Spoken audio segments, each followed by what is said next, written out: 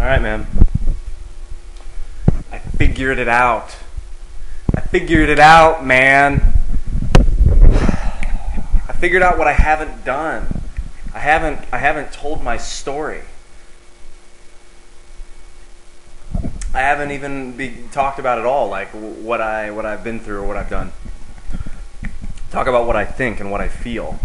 And that's cool, because not a lot of people do that. That's what's interesting about it. That's what people should start doing more. But I don't talk about myself much. So I'm going to, because it's scary to me. And that's a good reason to do it. My name's Ian. I'm 27. I'm from Ohio in the U.S.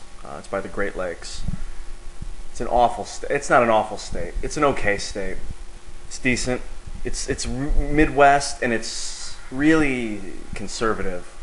Kind of dull. I lived there till I was 18, and then I went to college at 18 at Kent State University in Ohio, right by where I'm from. I'm from Akron, from Cuyahoga Falls, right outside of Akron. So I went to Kent State for theater, and this is where I met my girlfriend now, who I've been with for about 8 years on and off. We broke up 4 times, I think 4 times, 3 or 4 times. It's a roller coaster of a relationship. She's been a huge part of my life for the last 8 years, and she's a big part of the reason why I'm so in touch with my emotions. I've always been such a math and science guy, such a left brain, thinking, not feeling, not emotional type of dude. And she really opened me up. She's very intense, very emotional. And we met my freshman year of college. We became fantastic friends. We were great friends, and then we started dating, and then we broke up, and then we started dating, and then she cheated on me, and we broke up, and then we started dating. Then it was my insecurity. She was really depressed. She has lived with depression for her entire life, which is amazing to me. I think people that are depressed are so interesting because they're crazy. You know, we're all so fucking crazy, but they're so in touch with the craziness. I think I'm depressed. It's weird to say that out loud, but I am.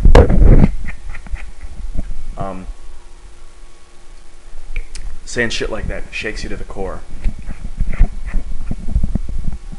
So, I moved to New York City after college, 2001, right before September 11th. I worked at Ground Zero, and she was living in Ohio. We were still together, and then she moved out to New York, and it was okay, but we weren't communicating. Then on a whim, I was freaking out. I was all depressed. God knows why. I mean, September 11th, you know, the Trade Center, there was no work. I wasn't doing any theater. I did a couple of short films, but I was just like really playing a lot of video games, really unhappy, and I decided I want to move to Chicago. So we moved to Chicago, and she went with me. And we lived together in Chicago for the first time, and that was awful. Awful. We broke up after about 4 or 5 months. We were in a 1-bedroom. It was agonizing. I mean, she was really depressed, and I was just absorbing myself in the video games. It was terrible. It was sad, but good. I mean, you know, what is good? It was great. It was unbelievable. We broke up. She moved in with a friend of ours, and that friend's roommate, who was also another friend of ours, moved in with me. We got our own place. His name's Eric. Cool as hell. Amazing guy. We lived together for a couple of years in Chicago. Then she moved out to LA, and we were broken up for like 2 years, and I was single for the first time in my life since I've been 19.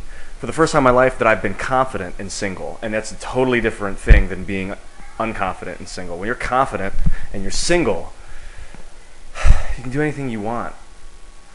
Anything. For the first time, anything. You answer to nothing and no one, and you can do anything. And you really believe, you feel like you can do anything. And the more you feel like you can do anything, the more you can do. So I started, hooking up with lots of chicks, which was really cool because I'd never done that before, and it was great. And then I decided one day I want to move to LA, and I want to be an actor in LA. I want to make a career out of it. I don't want a day job, and I want to get back with Amanda. So I told her, and she freaked out because she moved on. She had a boyfriend. I had a girlfriend, kind of. And but I wanted to. And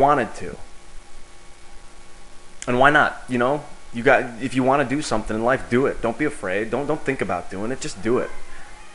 So I set a date, May 1st of last year, and I moved. and we lived together again. We lived in a one-bedroom. And this is where the story gets interesting, because about 6 months ago, we were living together, and her depression was really bad, just getting worse and worse. And the doctor said she was bipolar, and she wasn't on medicine of any kind. I was just burying myself in the video games. That's my addiction, is video games. And it just got so bad, and she would cry every day, and I didn't know what to do. I would watch. We would get ready to go out, and she'd be standing by the closet just crying, looking at her clothes, just crying, and telling me that I'm awful, and telling me that she wants to kill herself. And it pushed me to the edge, and I thought, we've broken up so many times, I thought, you know what, I could get out of this relationship. I want to get out of this relationship. But it wasn't that. It wasn't that I didn't want to be with her. It was that I didn't want to feel the pain anymore. So instead of fucking running, we throughout this, we talk. We're great friends, and we do talk all the time. We still talk all the time. That was a big part of our relationship, was we communicate. One night it came out that you have to be real. You can't fake it. You can't pretense. You can't hold back. You can't pretend. You can't make someone happy. And it hit me like a brick on the head, like it just. And I stopped with the pretense, and I totally gave myself, and she lost it, went over the edge. There was no more excuse. It was like she was forced to look at herself for the first time completely and totally. And it was like paralyzing pain. She would be on the ground, couldn't move for days, just laying there thinking someone was in the apartment going to kill her. And it got so bad, and I decided, this is it. She's going to kill herself. So I bought her health insurance on my credit card, and just encouraged her to get on medicine. And the thing about medicine now, this is what I think about medicine, is that it's not bad or good, but medicine gives you an opportunity to make yourself better. Medicine doesn't make you better. Medicine may slow down your racing thoughts. And then you have an opportunity to start working on your own issues, which I think are the things in our past that we don't talk about. The human mind can't tell the difference between what it's experiencing right now and the memories. It doesn't know the difference. Your memories are very real, and if you don't talk about them, they're affecting you as if it's happening all the time. And you're just pretending like it's not, and of course you're going to be miserable. You have to embrace your past, embrace the pain in your life. Talk about it to people. Open up about it. That's what I'm doing right now. This was awful. This was the most painful thing I've ever experienced in my life. And we overcame it. And we got a bigger place now with 2 floors. And my life has never been like this. I've never been so comfortable with people. I'm obsessed with people. People are all the same. We can overcome any kind of conflict. Where I've gotten to right now, just by wanting to do it,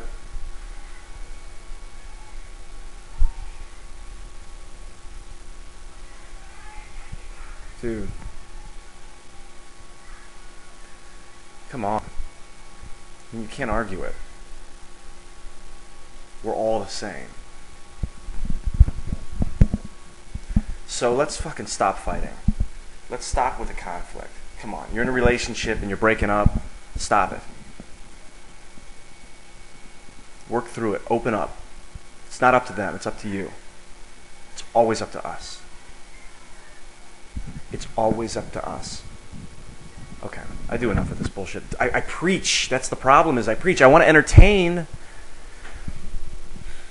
At the same time, but I don't like entertaining like jokes. Well, now you know a little bit about me. I love YouTube.